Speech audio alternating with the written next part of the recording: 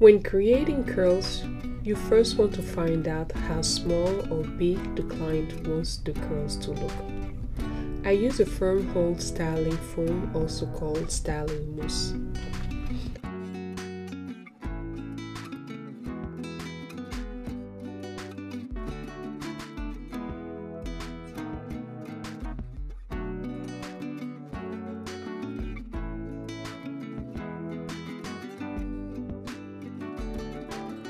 I used the smallest flexi rod because she wanted a straw set.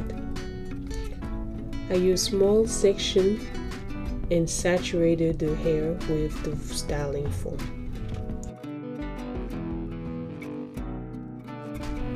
You want to stretch the hair to a straight form before rolling the hair on the rod. It is important because if it is not stretched properly, it will affect the looks of the curls when it dries.